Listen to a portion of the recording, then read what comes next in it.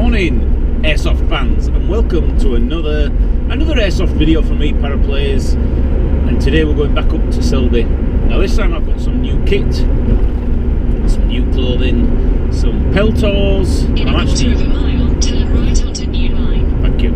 I'm actually going to be using the Warthog, so I'm actually going to be using a different rifle today. Red dot, a bit more of an assault class. And as with most videos I've been doing recently, it's absolutely blooming freezing. It was actually, I almost had to scrape the ice off the windscreen this morning, so it's going to be a cold one today.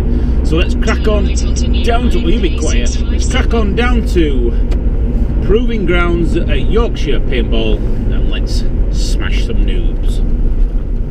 So here we are down at Proving Grounds, which is probably, by the sound of it, going to be my local regular airsoft meet.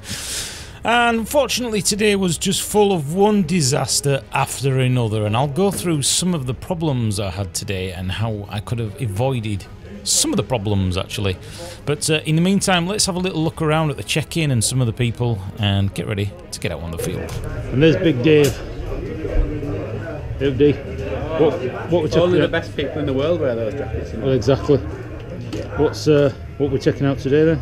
We're just fixing the hop unit, which we've now fixed. Now it works beautifully. Is that an Ares M4? It is. Is that the same as the one I've got? It is. Why does yours look so much more Gucci? Jacket buddies. Yeah, no excuses now. Yeah. Right, where's rest up mob? Round and about.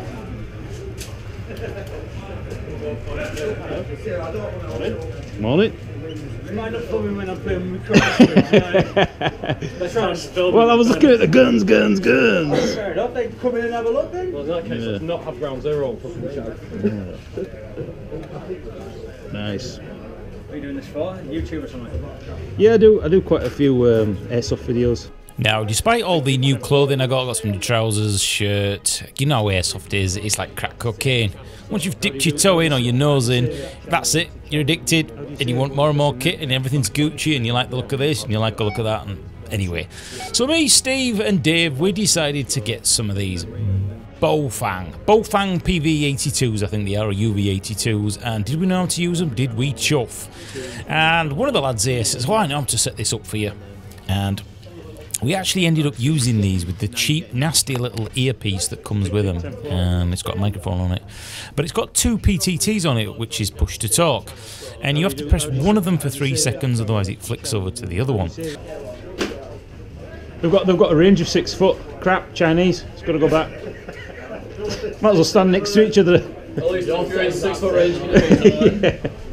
Now the problem is, when you're out in the field with your gloves on and your headset and everything else on, you can't tell which is up and down because the clips come off all the time. They're just a nightmare. So constantly all we heard today was, Steve, Dave, can you hear me? Can you hear me, Dave? Is this working? Hello, anybody there? And it just became absolute garbage. So I think now that we've got the decent contacts, which I'll do a video review on at some point, need to get the proper ones with a nice large PTT, because it'll just get rid of all that trouble and hassle of trying to talk to each other out in the field. That's Dave's gun. I bought it off Dave a couple of weeks ago. I've owned that. Have you? Yeah. It's a slut of a gun then. Yeah, dude. 2 4s. Well, I know it's fine anyway. I could do. Nick will do it then. Apparently a few people have owned this gun, not just Dave. He bought it off the big lad up there. Okay, now look at this, man. So after our obligatory chrono testing, making sure that everybody's safe, you know all this stuff already, but I'll go through it anyway. We're going to move through now to the staging area, which is where we have our photographs taken by Big Ginger Stu, who works up at Patrol Base, and in front of me, this grey-haired fella here, that's Andy, and he owns Yorkshire Paintball, which is where we're actually at today for Proving Grounds. So yeah, we're going to move through now, and the weather before we all came out here, by the time everybody chronoed in, was absolutely pissing it down. And I mean, it was siling it down, and then it sort of went into a slight drizzle, and it was on and off all day long, but it didn't stop the people who love airsoft actually coming out today. Supposedly there was 85 people on the field, which is a lot of players, and it also, well, it kind of depends. There was action to be had throughout today. You didn't have to go that far to get it, but you could look on the other side and say, did it give you many opportunities for being stealthy? It really was kind of a mix today, and I know the first objective A lot of people started to run, which was the bridge. It's the big white castle thing looking at the end, and our team just sort of like waltzed up like it ain't no thing. And the other team, blue team, absolutely dominated on defence, and there was absolutely no way we could actually get anywhere near it. So hats off to them for that. 3, 2, 1, game on! The Warthog, the M4 Warthog that I'm actually using in this game is the first time I've used this. I bought it off somebody up at Patrol Base, Dave, who works there, and it's brilliant. It's a completely different feeling to playing with I'll class it as the assault weapon rather than the DMR range. You can get a little bit up close. It certainly churned out the BBs when it was on full auto, but unfortunately for me, I had some problems today with this, little teething problem, shall we say. It kept stop firing on the second mag all the time, and it became really, really frustrating. It turns out that it was something to do with the MOSFET. Every time I pulled the trigger, the red light came on, and it was just, that was it for the rest of the day. This was out of play, which was a real shame because it really was a great rifle to use in a different role than what I've actually been playing in usually as the DMR.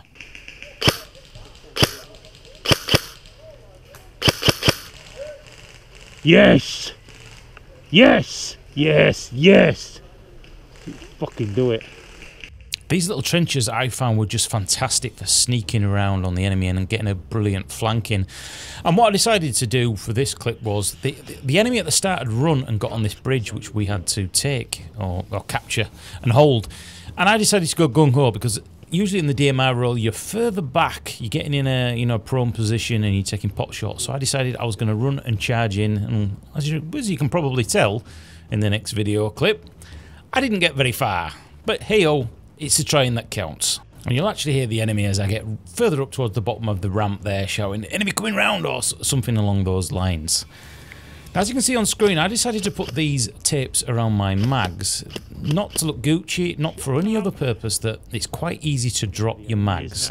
Even when you think you've put them in your vest, it can be quite hard with the face protection on to be able to look down. Now, this new vest, as you may have seen, I did a video on, this is the Haley Tac vest, and it's absolutely fantastic. It was such a good purchase. It was expensive, 150 notes, which when you actually look at it, there's not a lot there. But anyway, let's go gung-ho and get in there. I'll talk about that later.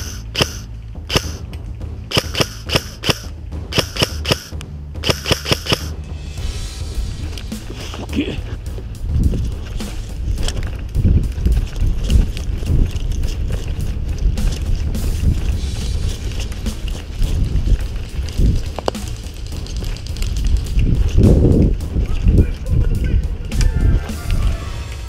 Hey!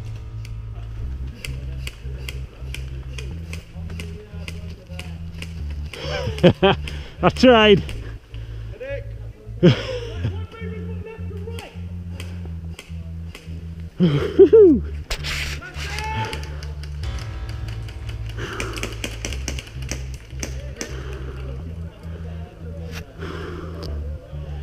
Whew. Nice one, baby.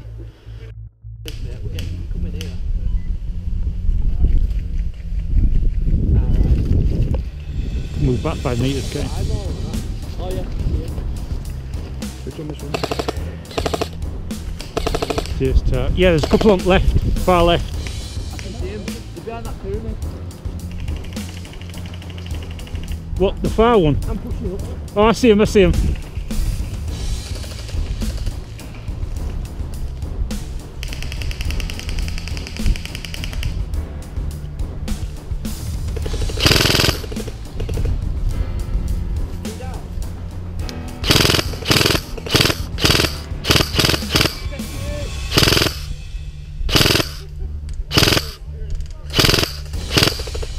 He's hit! Full auto, baby. Suck on that. As I've mentioned in many of my other previous videos, what I find really amazing about Airsoft is there is a real team camaraderie, and even though the majority of these guys, because remember there's about 42, 43 players on each side, even though there are small groups that tend to stick together, like me, Dave and Steve tend to play together, but once one of you dies or you get separated slightly, you do end up out on your own, and it can be quite difficult sticking together all the time. But it's such a good thing that you can literally just, you know, be near a tree and there's a guy next to you and you can communicate with each other, and you know there's none of that I don't know you or anything like that, and even at the start area, you can just go up and talk to other people about different weapons and what kit they've got. I really find that amazing because a lot of the online community, such as Armour and other things I used to play, and Squad, the community is fucking toxic. It's terrible. And Airsoft really has been a breath of fresh air for me. And as I mentioned before, I'm glad that I've got into this sport. I wish I'd done it years ago. Whoa, whoa, whoa, whoa, whoa! It's there. Got it.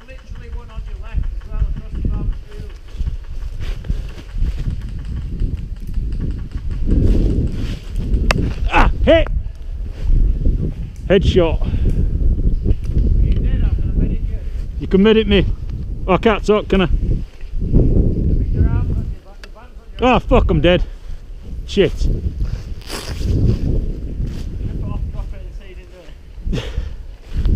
It's the immersion, man. Sorry, that's the reason. Yeah. I've been looking for that for the next 10 minutes. You should have taken the piss.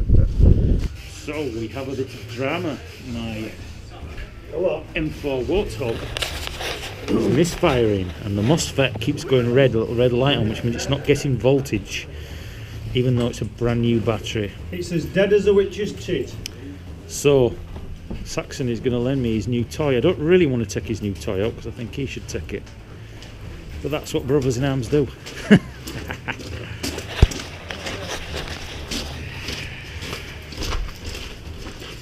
Brothers in arms. I've got to say, you're looking very Gucci there, Mr. Porter. Yeah.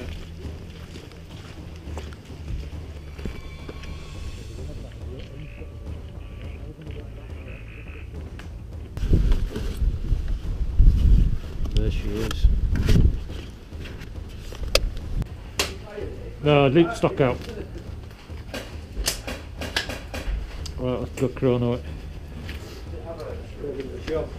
Cheers. Sounds good. Yeah. Oh, I kind of like that is. Yeah, it is like an extra for running around with.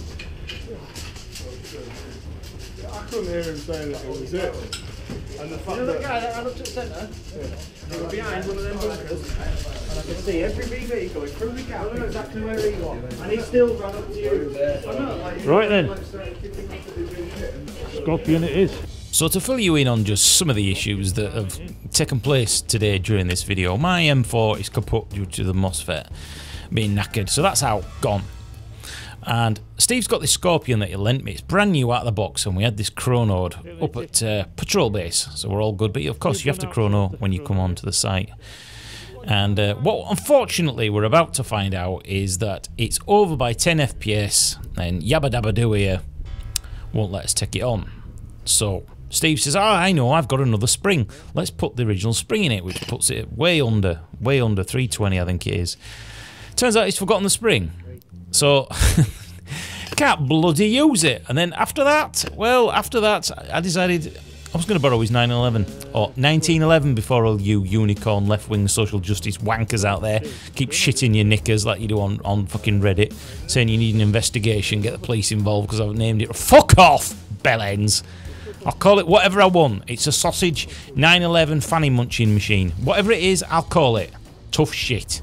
If you don't know what I'm talking about, you're best off not knowing. Anyway, so I borrowed his 911, and it turns out he's lost one of his mags, and the other mag isn't working. It's just like, Jesus Christ. I'll tell you what, I'll get a higher gun.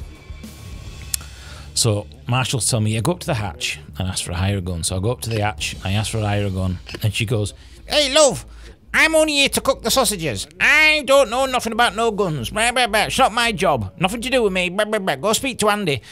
Well, Andy, who runs it, is out playing. Can't get hold of him. You're trying to find one person out of 85 people on the field though wearing camo is a bloody joke. So I had to knock it on the head.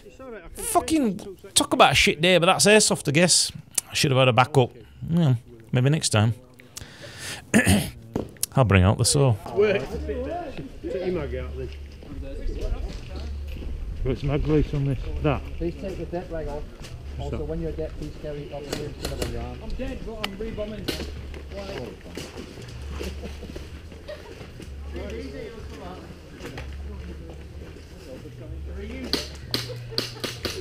At least it went bang.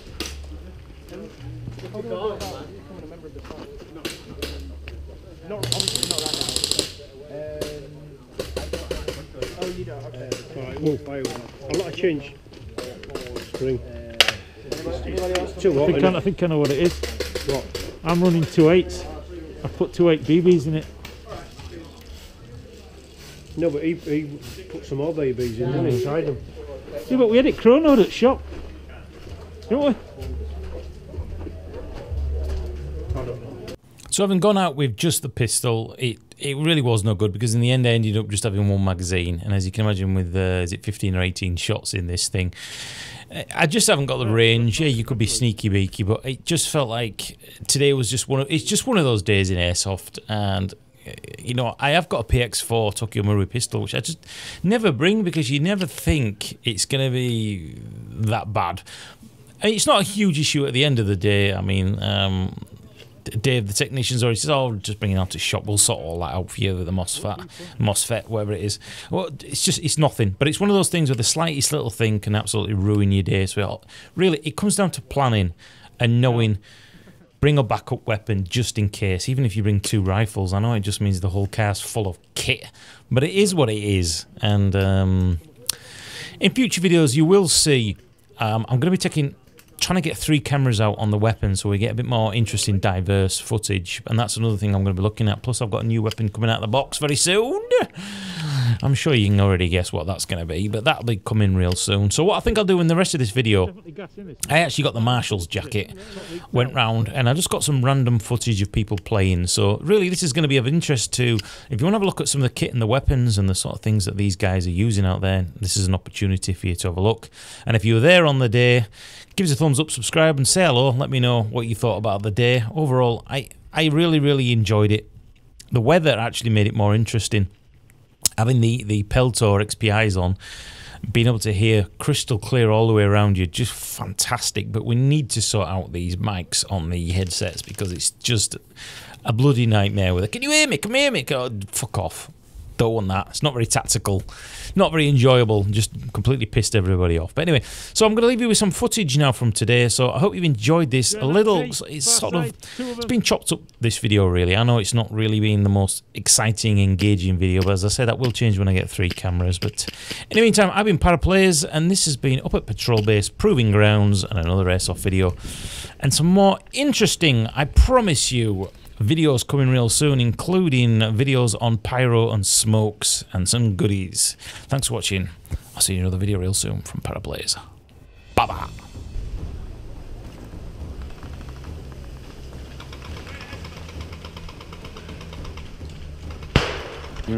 Oh, Marshall, come on. Double correct. That's 3 right at him. Right at him, mate. Let me go down another word. There's 3. Go on. He's right at the end. Marshall coming through. He's got like a higher mask on. 3 right at him. All right. Marshall coming through.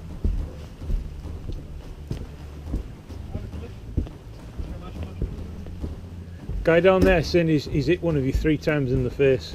I've not been hit. Oh, I'm only telling you.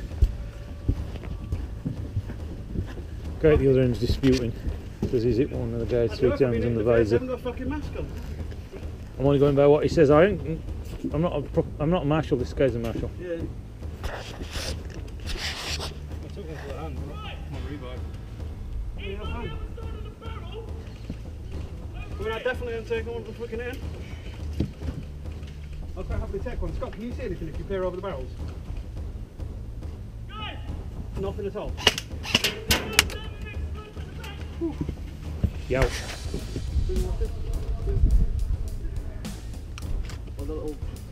Right. Just to stop it from being lost like that.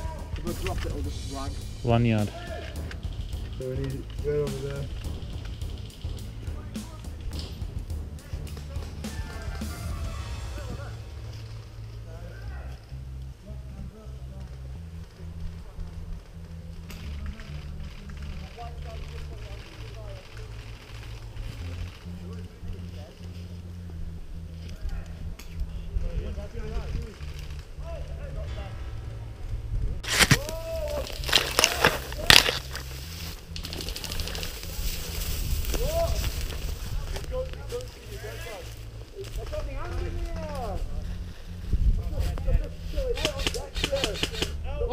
Sorry, mate.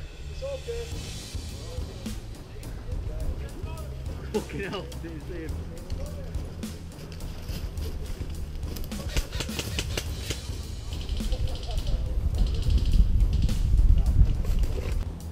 My day's over. I was told to go ask at the hatch. I got to the hatch. She said, it's not my problem, I'm the cook. Why am I supposed to know where the weapons are?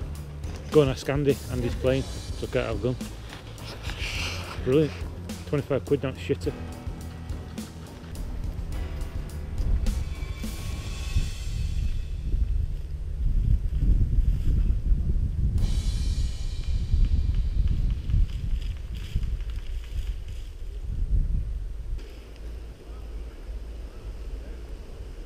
We find your those barrels there in the bunkers. We can just wait.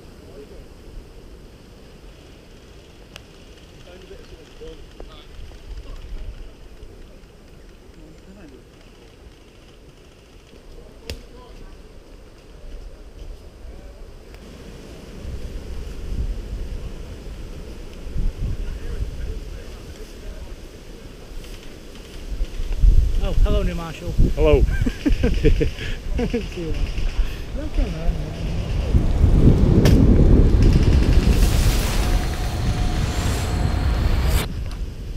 Shall I go out in a blaze of glory? Put the gun so I'm empty.